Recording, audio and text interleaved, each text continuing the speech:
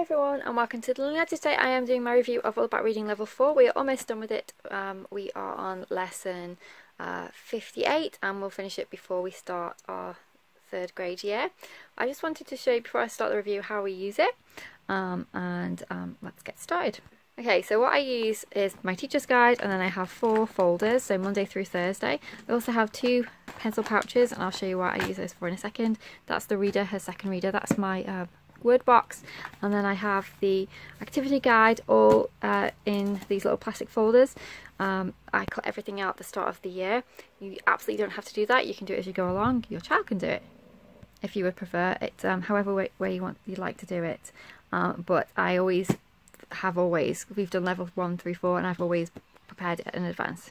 So generally speaking, as a rule throughout our level 1 to level 4 curriculum, I've always done it around about the same. We've always done 2 lessons a week. Occasionally it's been 3 if it was a really short lesson, but on the whole, if you were to round it out, I'd say it was 2 lessons a week, and we split it over the 4 days. So we do reading every single day, but we just split the requirements over the 4 days, hence the 4 folders. Because I'm splitting it over the 4 days, Thursday is always the day we read our story, and then on a Monday and a Wednesday we always have our word cards. So that's why I've got the 2 pouches. Yellow was always Monday, you know, the start of the week, nice and yellow.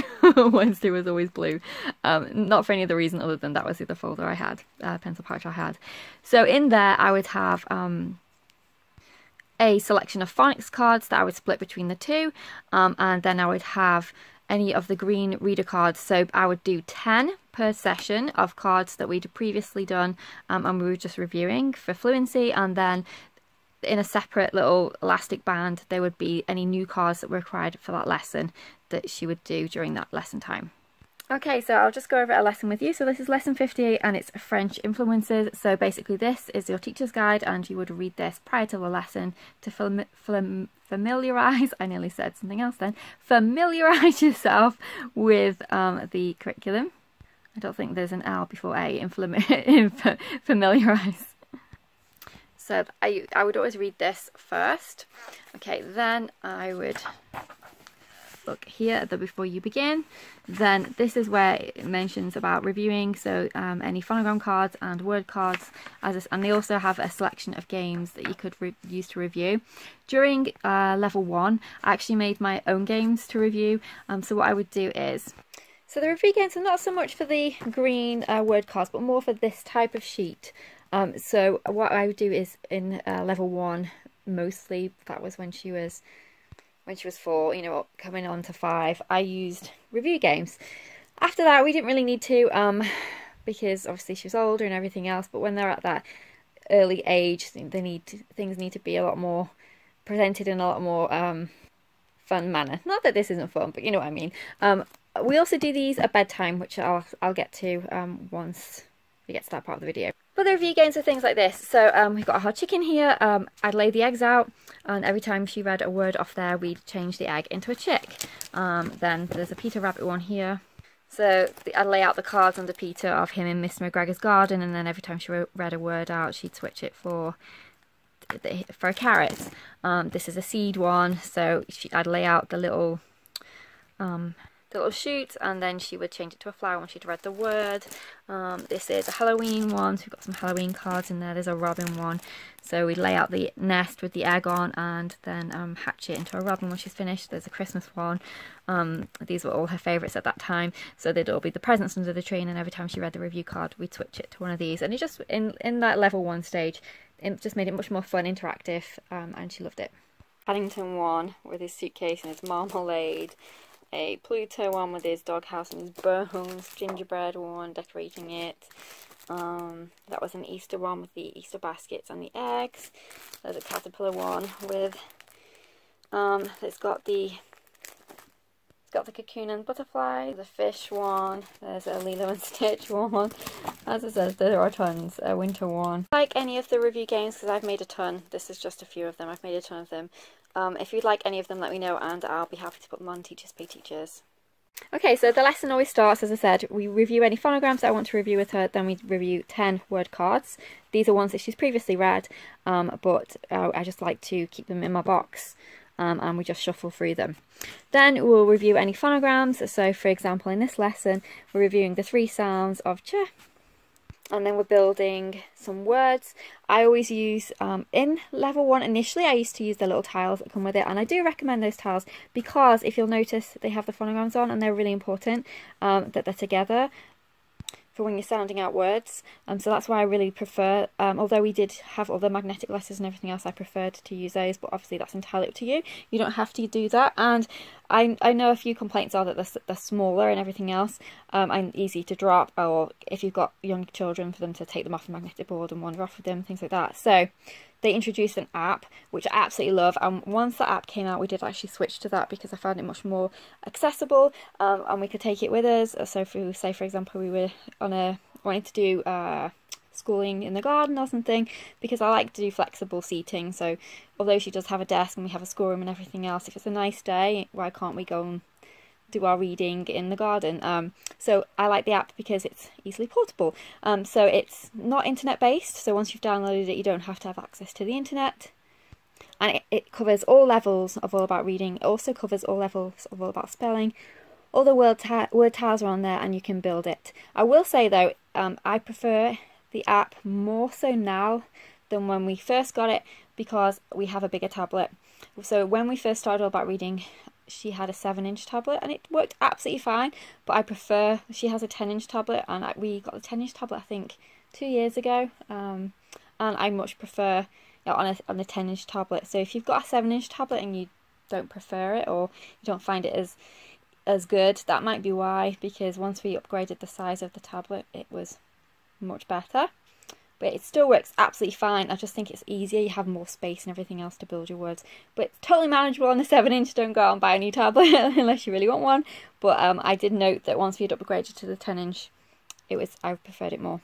So you just practice out your sounding out of different words. Then in this lesson there is a game, so it's a visit to France. So what I'll do then is take it out of my folder.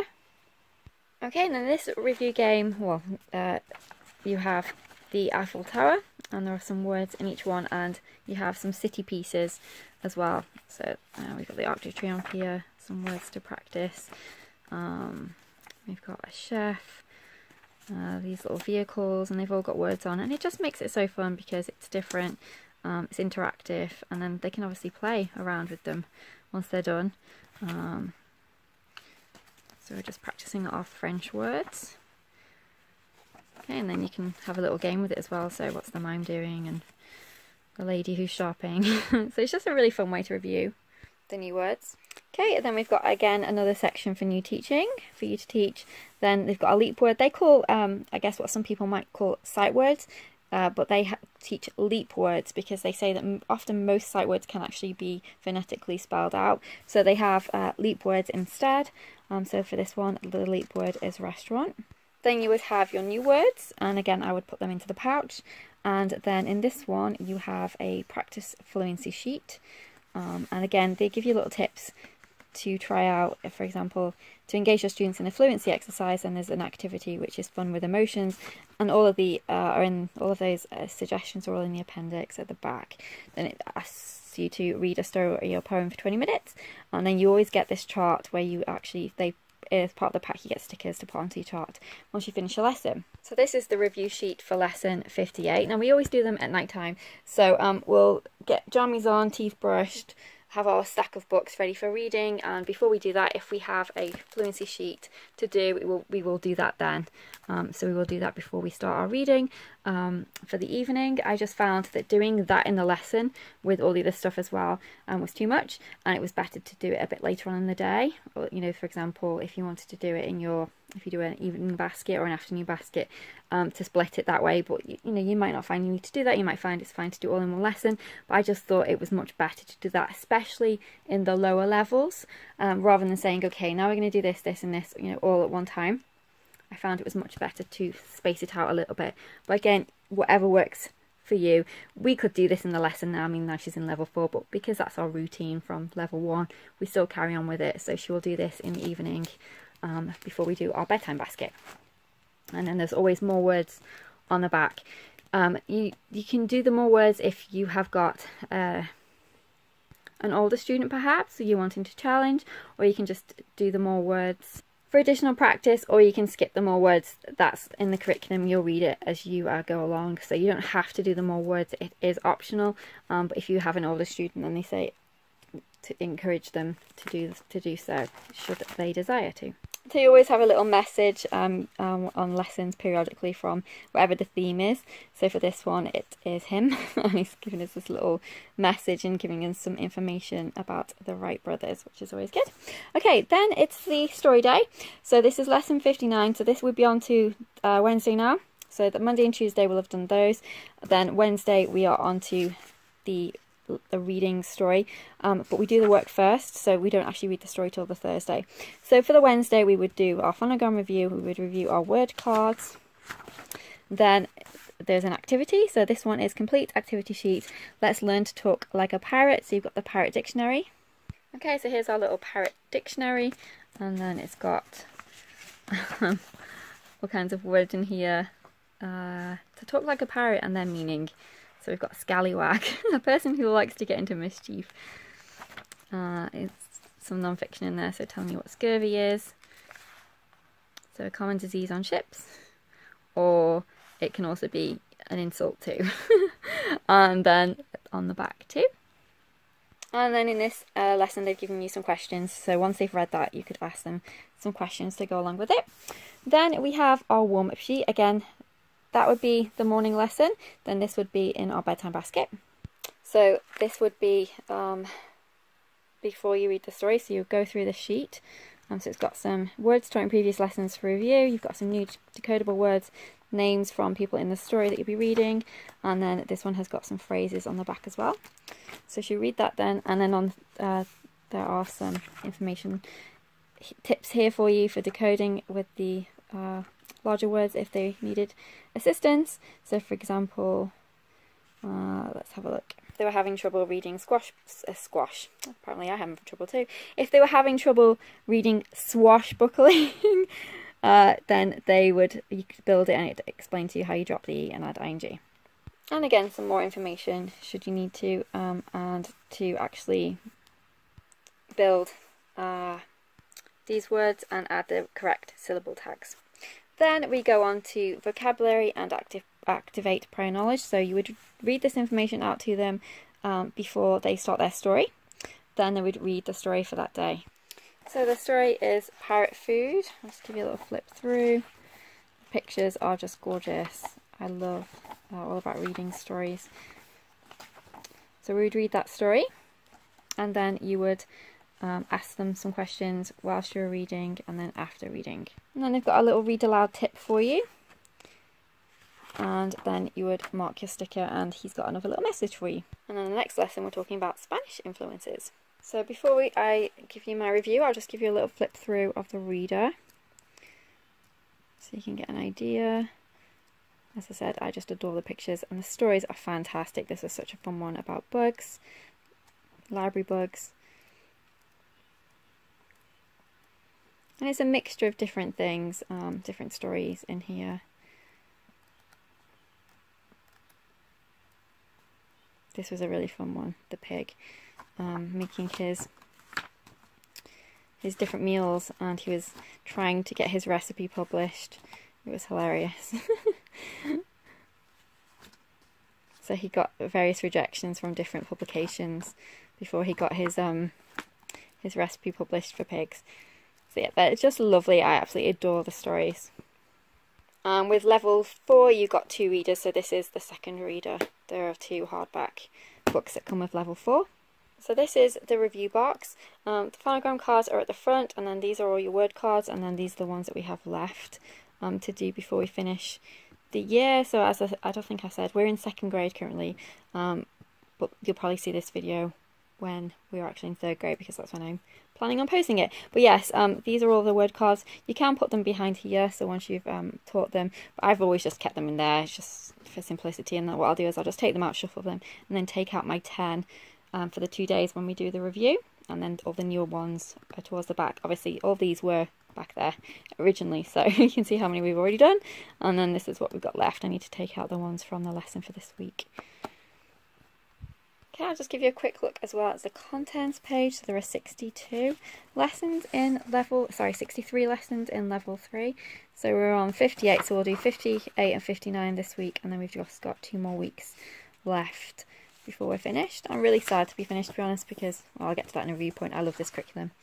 There we go, and then you've got all your appendix information at the back. So you've got your scope and sequence, blending procedures, syllable types, syllable division rules, silent E, ways to spell long vowel sounds and how to handle the sh sound.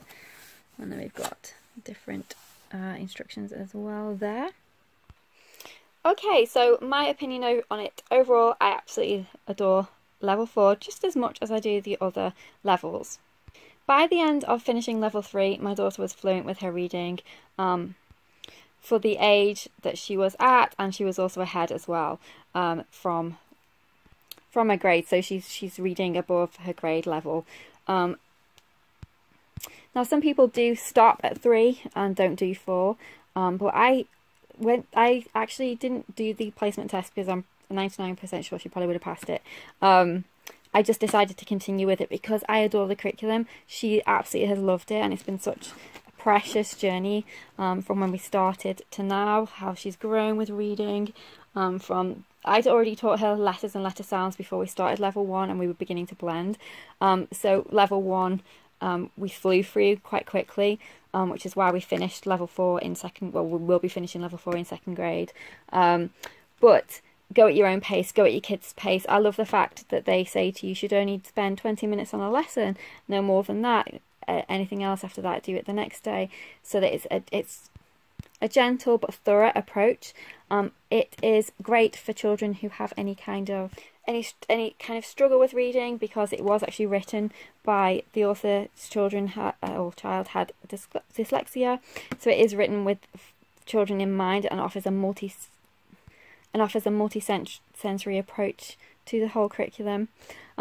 For level 4, as I said, we probably would have passed the placement test had I have done it and not needed to do it, but I'm really glad I did, because I think it just consolidated everything that we'd already learnt and extended on it. For example, as you just saw then, the French roots in language. The week before that it was Greek roots in language, so we learnt all about how Greek influences impact language, and how the different sounds that the different phonograms make can actually change how the word is read. And it's just an absolutely fantastic curriculum. So I don't regret doing level 4. It's been fantastic. I would definitely continue past level 3 if I had the option to do it again. To do level 4, I like it that much. As I said, I absolutely adore the stories. As you can see, this is who it was written by, the author Marie Ripple. And I love her philosophy of the fact that she's teaching abstract ideas in a concrete way. It's a research-based curriculum, multisensory program, because as you can see, we are incorporating lots of different multisensory activities into our lessons. And here it explains what's included. So we are talking about reading comprehension, fluency, vocabulary, phonics and decoding, phonological awareness. It is a mastery approach. And it is just, as far as I'm concerned, the ultimate program to teach your children to read. I never did the pre-reading program, although our box is yellow. I never actually did the pre-reading program. That was just what came with it. We started in level 1 when my daughter was 4, approaching 5. And as I said, it has just been a blessing. She is a very strong reader, but not only that, she absolutely loves books and reading. And I definitely think that this curriculum has encouraged her love of reading, because it hasn't killed the love of reading, the joy of reading, by drowning them in a program that wasn't multisensory, that didn't provide interactive elements to it, that didn't provide amazing stories. This does all of those things and more. So as for level 4, it's just as fantastic as all the other levels. I have done a review on level 2. I didn't do a review on level 3 for no other reason other than I never got a chance, and I've actually filed it away in our filing box. But it was just as good. All of the levels have been fantastic, and I would highly, highly recommend it. I hope that was useful for you. If you've got any questions, definitely leave them below. I'm going to put these into our workbox and cry when we finish the program, because I have just adored this. And our days, once we've always done the reading curriculum the first thing we've done in school. So it's going to leave a considerable gap in terms of it not being there anymore. I've definitely got other things that we'll be doing instead to put in its place, but I'll always treasure and the memories that I have from teaching my daughter to read with All About Reading. Thank you very much for watching. Take care, and I will see you in our next video. Bye for now.